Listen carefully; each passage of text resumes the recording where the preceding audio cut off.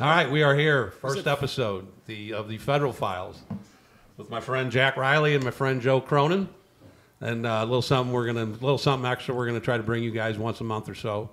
We are down here at the Colombo studio in Dogtown, St. Louis. We appreciate their hosting our studio, and that's always good. We've had a lot of beers here over the years.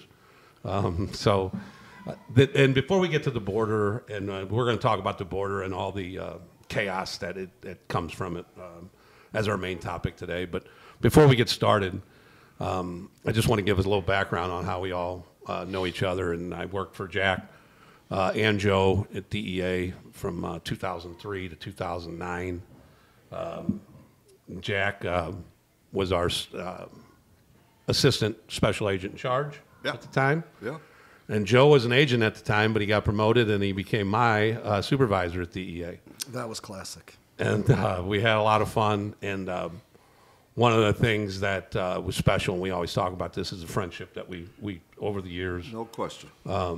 And just like the regular podcast that we have on Mondays, this is just going to be us just sitting down and talking about stuff that interests us.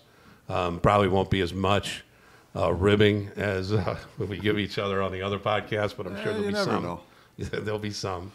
And before they get sick of my voice, Jack, just tell them a little bit about your career, how it started and where you've been. I came on a job in the early 80s in Chicago as a street agent, endured 13 transfers, and ended up being the number 2 in charge of DEA upon my retirement in 2017. That's a perfect description.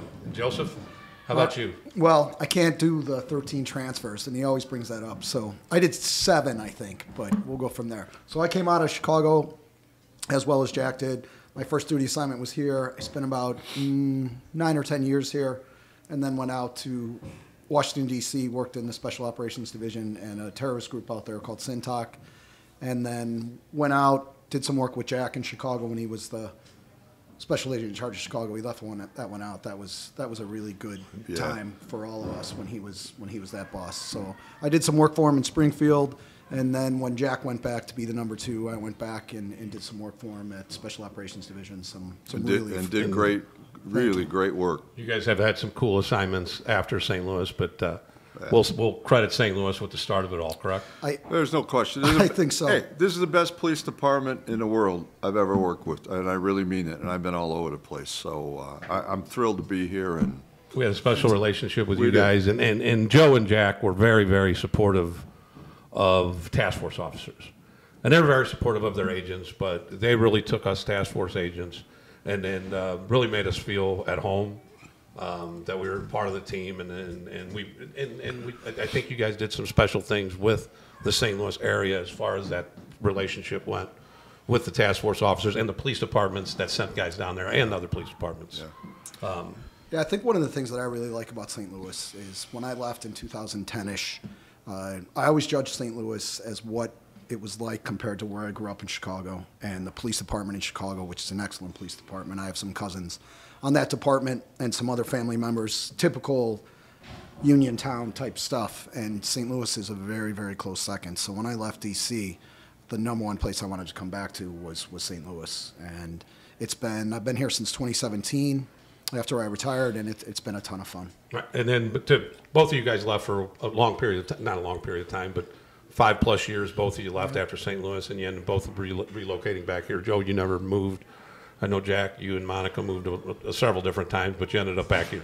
Absolutely, and I was telling Joe when we pulled up, I haven't been to Columbus in 17 years. No. So I'm hoping that the statute of limitations is kind of no, it wasn't that crazy. I'll tell you one thing about Columbus that I love is it's like every great corner bar in Chicago. It is the best. It's a fantastic place. The ambiance upstairs is nice. The people are fantastic. Yeah. The beer was always ice cold. The food was off the charts. Yep. And I'm a giant pizza snob, and if I remember right, the pizza was pretty damn tasty too. Yeah. So pizza is good here. Unfortunately, the days of driving 30 miles are pretty much over, right. But it was always a good time, and it's good to be back. I remember this basement very well. But one of the things that you guys, and we're having our show tomorrow. I told you guys we're going to do it on the MVOP. Yeah. And and Jack, you and Joe Speece work closely. Yeah, no. Working to put those violence units together back in like 2003. Yeah. And you sent me to there. That was a great move. And Joe Speece is one of the best police executives I've ever been around. And I think at that time, St. Louis and DEA, we needed each other for a lot of reasons. And guess what? We pulled it off. We did it. And you guys really made an impact. And that's one of the things I'm really most proud of. And every other office and city that I've been in and offices I've ran, I've insisted, hey, we got to do the experiment that we did in St. Louis because it really worked. And for me, it was a home run. Really was. We had a lot of fun. Thank you for that. And Joe was our supervisor. He was our supervisor at the time.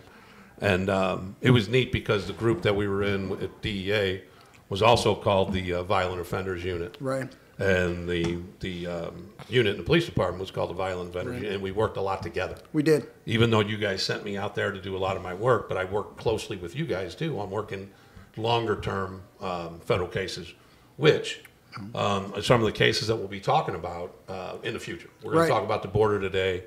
But, Joe, tell them a little bit about what else we're going to talk about and what else we're going to do on some of these Federal Fridays.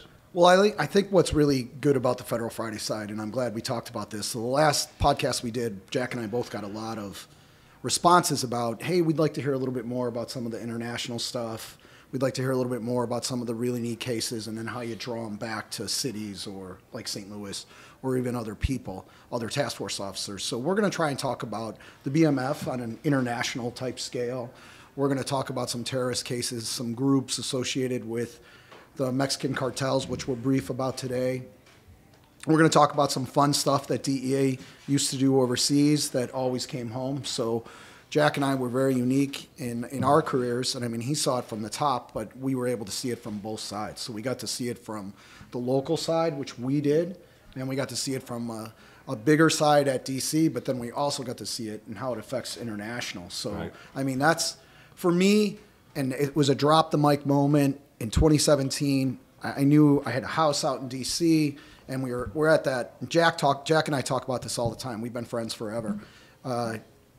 You should have stayed. You should have done this. You should have done that. But when we were about to say it's time to go, I knew I would never have a job like that again, and I would never be exposed to anything like that again, and it would never be as operational. So I was like, you know what, this might be a good time. I mean, there's some family issues there. My daughter was going to high school, and we kind of were separate for 4 or 5 years. But my daughter and my wife, so it was time to get back. But I am blessed to have had that opportunity, and I will never forget it. And we stay up on this stuff all the time. We have a couple things since your last podcast that are going through some production companies, and it's kind of on a bunch of stories that we have as well. So we'll talk about those more as they develop. But what a wonderful time. And I always consider myself the Connecticut Yankee in King Arthur's Court. So a book from the old days that I think we had to read. Yeah. Well, it's an old movie with Bing Crosby. You realize no one reads books? Come on. That flew right over my head. So it was a dream for me to get on with DEA, and we talked about this in your last podcast. It was a complete dream for me to get on, and it took me 6 years. So talk about trying to really stick through it. And then when I got on, it was tough at first. I was like, oh, did I make the right decision? There was a lot of different issues associated with being a police. I was never a policeman before. I was a geologist and did some work. I stopped. I know. Yeah, I used to be a fairy, but whatever. What kind of rock this is? It was. How much I don't care. We used to do that all the time. We driving down Highway 21, and then it's cut out of the mountains, right? And Joe's like, "Oh, you know what kind of rock this is?" I go, "You just don't understand how much I don't care." I know. But so a little digression here. If you don't realize, there's granite, sedimentary, and old caves and volcanoes all over Missouri. So it's an amazing stuff. Red rock, or not red rocks, it's called Elephant State Rocks, and all these beautiful places, tons of fossils. Duly noted, Joe. Yeah, it is. So I will get off. I will get off that. We'll save the podcast about rocks for you. I don't think. For the I don't museum. think You can do For a the side museum shoot. series. Yeah, I don't think that one will go well. But just, and I'll end it with something about St. Louis that I really enjoy. We met, gosh, I remember meeting you in the gym when you just got back from Vegas. That was back in the day. Yeah, back in the day. And I was trying to get Dan Sweeney on. So I was I didn't know you. And you said to me right there, you go, yeah, he's not getting on, I am. And I was like, man, that sucks, because Dan and I were dear friends. We had just done a case that had a ton of local impact, but also had some political corruption. Yeah, and that brought us together on some other things that we talked about the other day. But you and I became lifelong friends, and it's been as we all have, and that's we emphasize that on the other podcasts. It's just the friendships you make over that. And you guys have done it with agents too. I know we stay close with a lot of other agents, and unfortunately, with your guys, the way you guys move around, a lot of people end up here, but they end up elsewhere. But you guys still get to stay in touch with them. But one of the things that we said in the last podcast, but Jack, you've really taken care of Joe over the years, and we call it riding the coattails. But in return, Joe's done a pretty good job for you, and tell some of the places that you put him in Washington. Well, I think that's part of maturing as a boss, is understanding the capabilities of the people that work for you. And Joe, every time I put him in a place, he's answered the call and kicked some ass. And I really appreciate, as I did with you guys and the PD, just kind of the urgency in which you guys work, where you get what the problem is and you're going to get it done. And I think if you look across the federal government, certainly the crew in Congress that I had to deal with, that's unheard of. So law enforcement in general is kind of like the elephant in the room. We want to get it done. This is not that hard. Right. It's not rocket science. And I appreciate what Joe did, especially at Special Operations. That's something that's very close to me. I was one of the first agents helped start it back in the late 80s, and to see it go to where it is now, the centerpiece of federal law enforcement, at least in my mind, a multi-agency, multi-international agency crew, and Joe was kind of the linchpin of getting it to the next level, and I can't say enough. And I think that's one of and you guys working there in the Fusion Center, you started the Fusion Center too, and you were very involved with that, and it gives a different insight. Like we're going to talk about the border today. You guys bring a different insight to that, because a lot of people just talk about the border, what they see in the paper, or different things like that. And we're really going to getting into the border is one of the things Joe wanted to start out with was, what is the border? What are some of the facts of the border? When you talk about the borders, okay, it's an imaginal line, and you got to come in through certain areas. But what are some of the things, Joe, that are interesting about the border itself? So I think the greatest thing about the border is, we're not going to touch too much about the north side border. We got a couple little things about that, which is, boy, if you're sneaking through the north side border, you're a pretty serious sneaker, so to speak, right? So that's in the Great Northwest, which is probably the easiest way to cross it, or through some other port of entry. But that's a little bit more devastating. And right now we want to really focus on the southern border. And the reason we want to do that is because it is wide open for business. And we're going to try and stay as far away from politics as we can. But it's wide open for business, and it's had the cartels explode. Now, they've always been what they've been, and they became international, which we're going to talk about as well, and some of the convergence they have with some of the terror groups and the money situations. But right now, it's serious, and it's a scary dynamic. And I don't think the pundits on TV talk about the management of the border in a way. They turn it into politics, and I just think that's rough. I think to follow up on that is, I was the agent in charge of about a third of the Mexican border when I was in El Paso. And to go to the view that people have, my neighbors have, you have, it's ill-conceived to begin with. First of all, the border is nearly 2,000 miles long on the southern end, and much of it is desolate. And on the Mexican-U.S. sides, you don't even know you're in Mexico or you're in the United States. And that's ripe for law enforcement not being able to control it. And certainly we know, and I know, having been there, on the border and on the Mexican side, there's just not a lot of good guys. No. So organized crime, which has such a foothold in Mexican law enforcement and the government, really has a playground to make it happen. And I think it's important for people to understand that. I'll tell you this story, and I won't mention his name, but one of the things you had to do when you were a boss down there is you had to take all these congressional people on tours.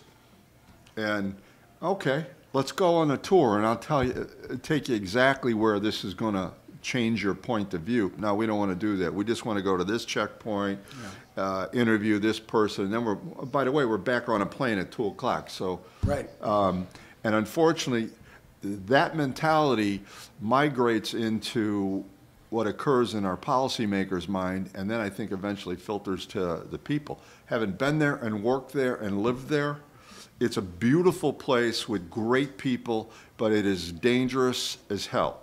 And right now, I think the way that we're trying to contain it is a kindergarten point of view.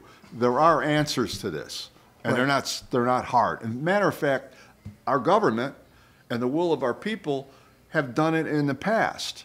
It's just in the last several years, people haven't really paid attention to what the telltale warning signs are. And the cartels, I think, for us, were the flares, that were sent up that said, this is a changing environment and we have to change. And unfortunately, we haven't.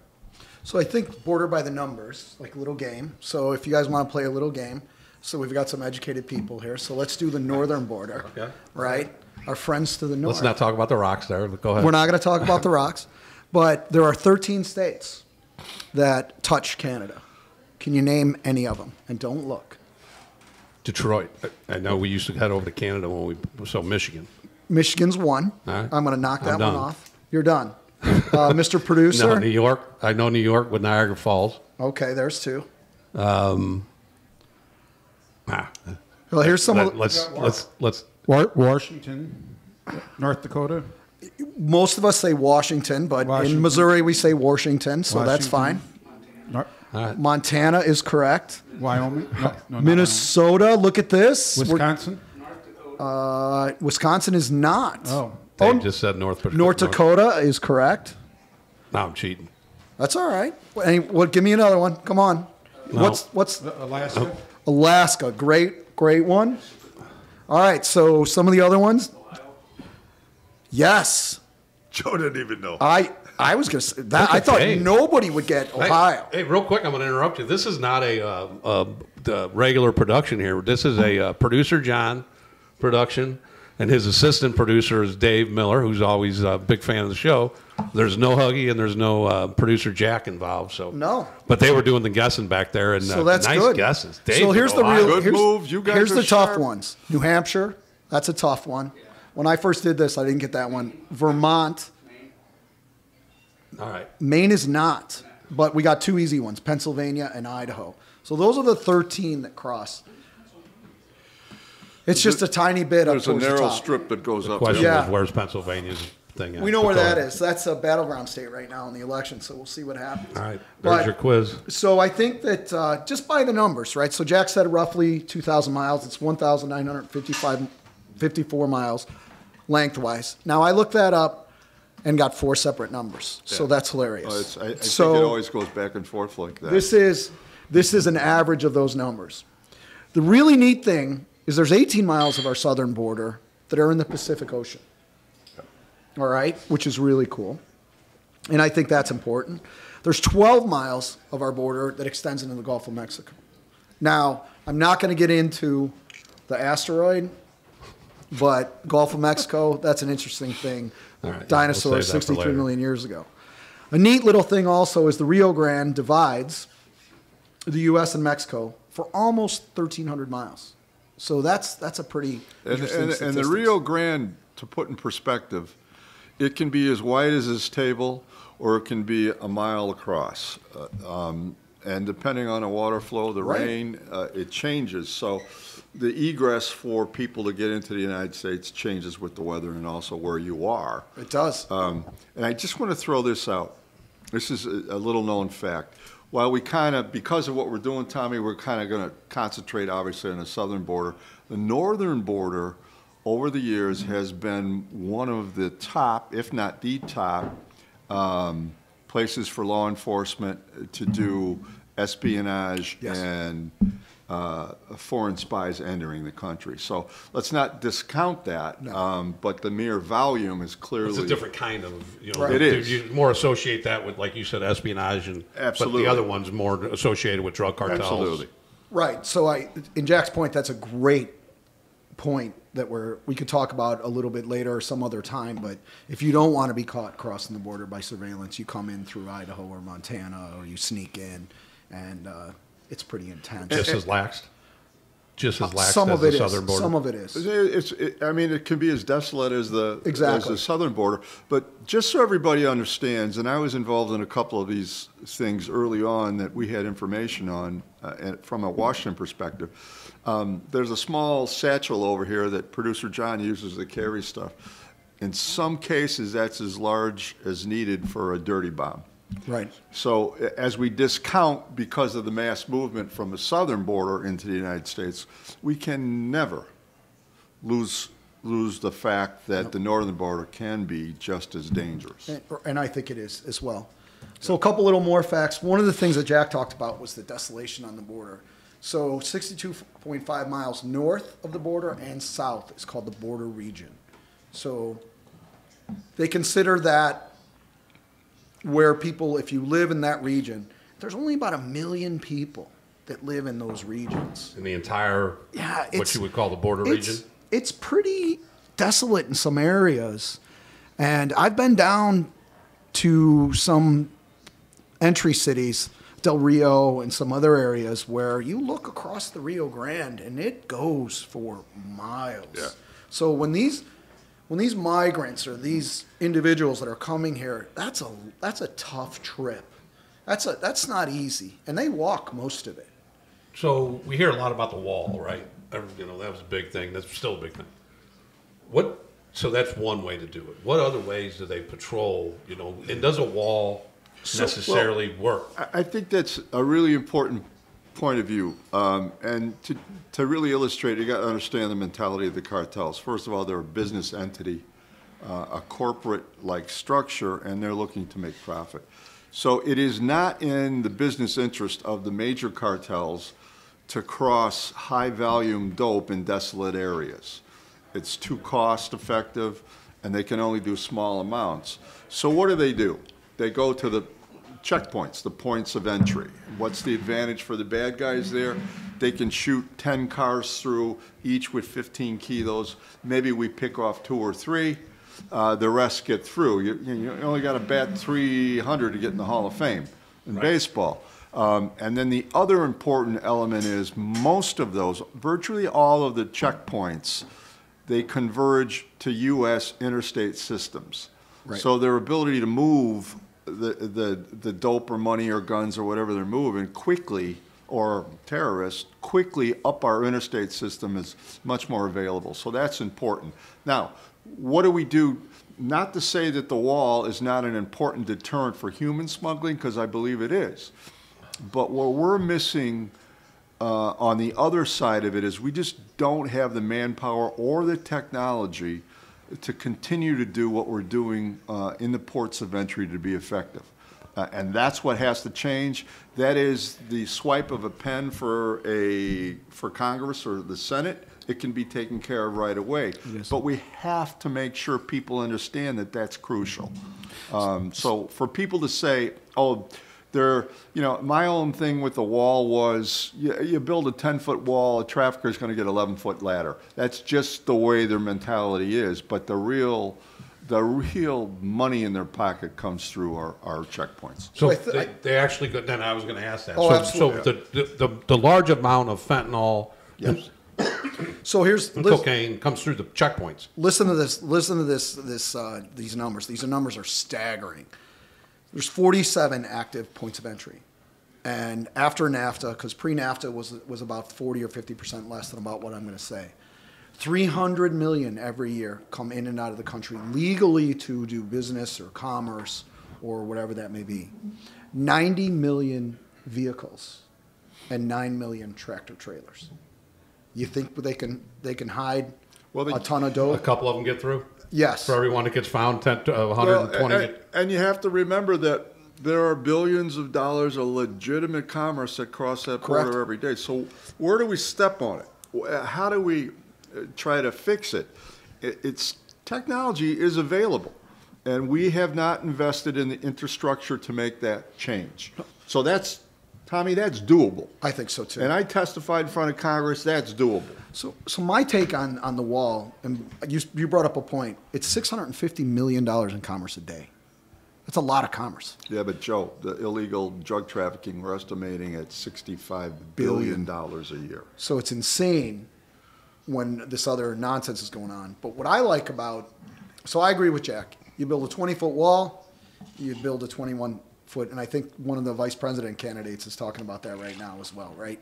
Yeah. But what I like about the wall is the wall gives you, and you build the wall 5 feet, I don't care. But what the wall gives you is technology, right? You can put electrical lines in the wall, you can put surveillance cameras, you can put all that other kind of stuff in the wall. And I think that's what nobody talks about, right? They just talk about people climbing over it.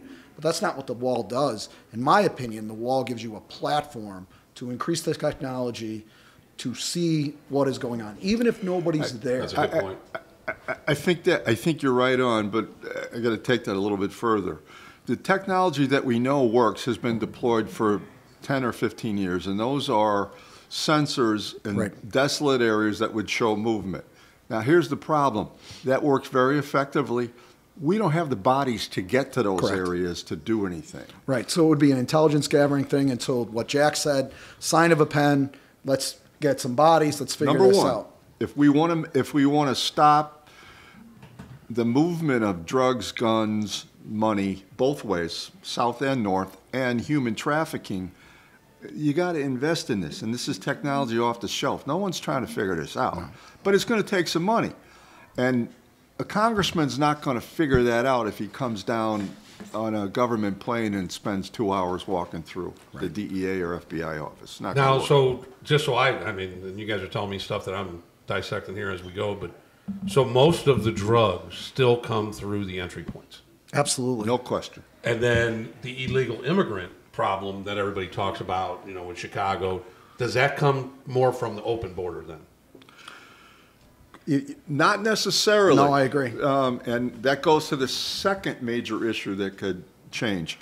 Because of the way our laws currently exist, the entrance requirements, whether it would be for political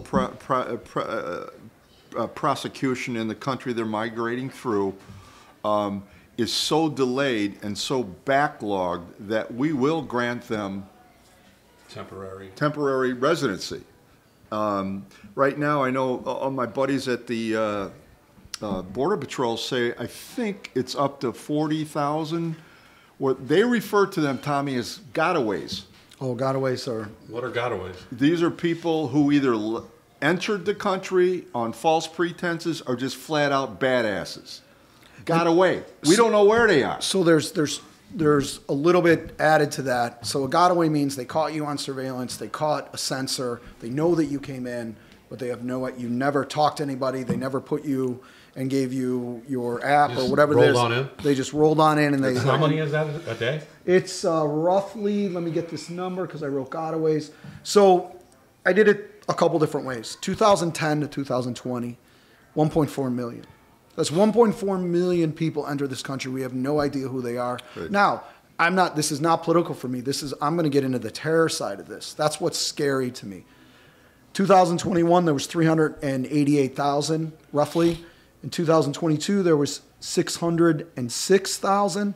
And 2023, there was 670,000. So what do we got? We got 1.4 million, and we got another 1.7. So we're looking at about 3.5 million people in this country. We have no idea where they're at, no idea what their motives are, no idea what their political agenda is, no idea what their... Over half of those people came in the last 3 years. Unfortunately. Which is really the whole point, I think, Taking a break. for why we have to do something. This is not going to get easier. Now,